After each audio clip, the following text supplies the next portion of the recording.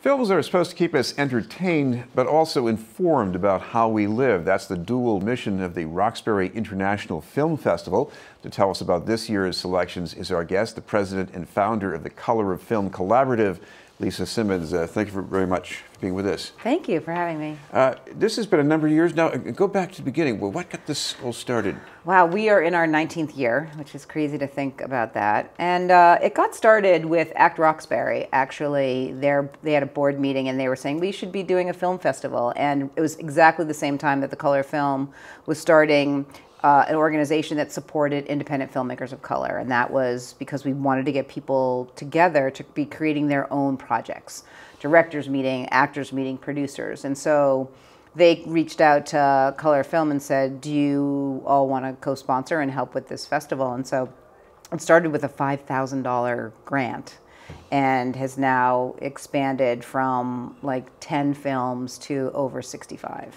Well, the other thing that's important here, this is not just local stories or about people of color. This is independent film. Talk about the importance of that category, the dynamic. Right, so important, right? Because it's outside of the Hollywood purview and it's stories about everyday life, about your life, about other people's lives and cultures and individuals that you would never normally know about. And that's what I always tell people. And I always say, you know, there are a lot of independent film festivals in Massachusetts and even in the Boston, greater Boston area, but there's never too many because we all have a different bent, right? We're all telling different stories. And for Roxbury, it's celebrating people of color across the world. So I always say, go, because you don't know when you're going to see these films again. And it gives filmmakers the opportunity to see their film on a big screen and in front of an audience that really, really is passionate about learning about what they have to say. Well, talk about one of the local topics being addressed, and this is going to be in the documentary on the opening night about the METCO program, the Voluntary School Desegregation Program. Right, On the Line, really great documentary. I mean, one of the things about the whole METCO and busing and all that sort of thing is people constantly don't want to always bring it up because it's sort of like Boston needs to move beyond that. But it's really important to understand the history in order for you to move forward, right? So this is a great documentary about METCO and about the program and how it started and sort of, you know, the ebbs and flows of a program that was created to really sort of give inner city kids an opportunity in schools outside of the Boston area, so to speak, in suburban programs, and how it worked and maybe how it didn't work. So yeah, that's part of our opening day programming. And we're going to bring up an excerpt from that. And I am opposed to forced busing for anyone. Forced busing should be abolished. It is a social experiment that has flopped and has polarized the people of this city and of this nation. I would come home off the bus and I would turn on the TV and you'd see angry people throwing rocks at the bus. It was crazy. Busing does not help anyone to get a better education. It does not improve race relations. It is probably the single most important cause of racial conflict and hostility in this country today. I guess another reason to be watching this film is that this program opens windows that we wouldn't be able to look through if it didn't exist. Oh, I love that. I love the way of thinking about it that way. Absolutely. Absolutely. I mean, we have films that will educate you, that will inspire you, that will, you know, make you cry, make you laugh. You know, and it's not entertainment, like you said in the beginning. Some of it is, of course. There are narrative features that are funny and fun, but for the most part, a lot of them, you'll learn something from it, and you'll be inspired, like I said before, about it, because it's so. Some of these stories of these organizations or of individuals or of groups is incredible. It's humbling to be able to watch what these filmmakers have done over the last 19 years. Well, talk about the learning here. A difficult topic, sort of a science health aspect here. Bone marrow transplants and what happens when you're talking about, I guess, mixed race recipients or donors. Exactly. We have a film in the festival called Mixed Match.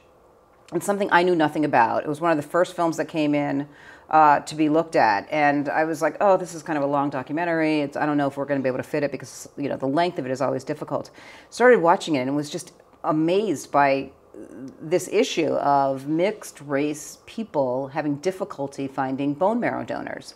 because of being mixed race, basically. And so there's a whole organization, and there are people here as well as in Massachusetts. This film is particularly from Oregon, that set up bone marrow registries for mixed race individuals. So we're going to be trying to do something like that at the festival because it's such an important topic and one that no one really has known about. There are some films about music, two of them at least, focusing on hip hop, and one in particular talked to me about, this is really a documentary about one person, Domingo Guyton.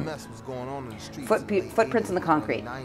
Great film, local filmmaker. He's now since moved out of the area, but really important film just to basically, you know, his life growing up, you know, inner city Boston, and sort of how he transformed his life with music. And you know, it's a really touching, really well put together and done documentary. And that's one of the things that we've been seeing a lot over these last 19 years is that local filmmakers are, you know, it's not just like they're competing with all of these filmmakers from all over the world, and that's what's wonderful. You know, we started 19 years ago and things were a little differently, and now they are telling these incredible stories. They are, you know, shooting incredibly. They are, you know, and it's really, really exciting to have the local filmmakers still a big part of Roxbury. And this is a fascinating story because, you know, Domingo, he grew up in this sort of Baptist Pentecostal background. He goes down to the gangster rap route, and then he circles back to the church.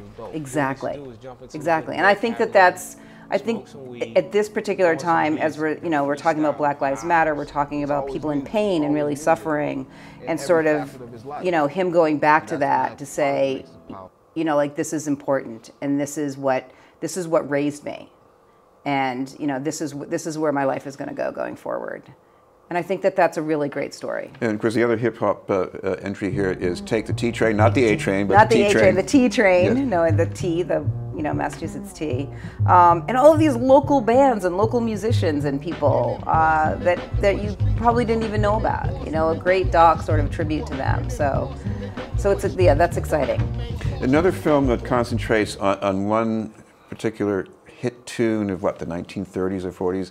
Body and Soul, and this is a whole crossover interpollinization. Talk about this. So Body and Soul, great film. We're really excited to have it. So as I said, it's part of our opening day festivities, and it's at 5 o'clock on the 22nd. And it's basically called Body and Soul, an American Bridge. Basically, the bridge between this song that was written by a Jewish composer, and how it was developed and performed in African American songs and music. And Ella was one of the Coleman Hawkins was a standard too. Yeah, incredible. So we're really excited to bring that. We're partnering and co-presenting that with the Boston Jewish Film Festival, and we have a local singer, Andrea Lyman, who's going to be performing the song before the screening happens, and then the director's coming in, and we'll have a discussion with him. There's another film that is going to be coming up, is switching the topics here. This is about sports. I think the title was "Sports in the Inner City," as they put it. Talk about that, because this is something, it's a fascinating topic. Is this Out of Bounds? Yes, Out of Bounds, growing up in Boston. Out of Bounds, local filmmaker, yes. Also. And it's great. We had a film a number of years ago called Madison versus Madison, which was about Madison Park's basketball team. And one of the lead figures in that film is also in this film, Out of Bounds, Coach. And right, it's really about sports and the importance of it in inner city communities, and to bridge the outside world that gets, you know, really connected to, you know, the world that you're, you know, playing in basketball, and then you're out, you know, you're going back to your community. And it's just you know, he's a great filmmaker, and he's been in our festival before, and we're really excited to have that in. And that's playing with Take the T Train, because, you know, when you're programming a festival, you're always trying to pull these films together under some sort of theme. So these two, I think, really marry each other and match each other really well. So they're going to be playing one after the other. Well, one other current topic that people would be interested in is immigration. You have a film addressing that, Fireflies. You know, we do have Fireflies, and Fireflies is actually part of a whole series of short films. With the short program is entitled America 2. and it has a question mark. And because there's a number of them that deal with this issue, and Fireflies is a film by another local filmmaker, and it's actually a silent film, and it tells the story of an immigrant coming into a coffee shop community, and sort of how that unfolds over the course of a couple of hours as he's sitting there drinking coffee, and so it's incredible. America I Too is another film that from a local filmmaker who's now living in California that tells the story of being deported, and it's really, I mean, I'm so glad we have a series of films that talk about these topics, because I think it's really important. It'll be a great discussion piece. And one other topic that's addressed by at least one of the short series, gentrification, displacement, and there's something I think that has to do with students at the Helen Y. Davis Leadership Academy School in Dorchester, the anti-displacement camp. Yes, and so thank you for bringing that up, because we have a whole series of youth films. We always do youth films and support our youth filmmakers. And that's happening on, I think it's Sunday morning. And it's really important to do that. So that particular film, yes, great film, about these kids becoming active, not necessarily really knowing what it was to be politically active in a community. And this film sort of takes you through their process of becoming politically active on the whole issue. That's why it's called the Leadership Academy. Right, exactly, of displacement. And it was like, yeah, we totally have to screen this. This is wonderful. Well, speaking of leadership, you got to tell our viewers, in case they didn't have it already, when this starts, when it ends, and where you get the details. So the festival actually began, the opening day of the festival is June 22nd, but the day before that we're doing a pre-festival during Juneteenth at the museum. So it's really the 21st, and it ends on July 1st, and you can find all the information about individual tickets, passes, dinner and a movie tickets, because we do a dinner and a movie program, as well as parties and filmmaker hangouts and things at www.roxburyinternationalfilmfestival.com. Thank you very much for being with us. Thank you so much for having me. Lisa Simmons from the Color of Film Collaborative.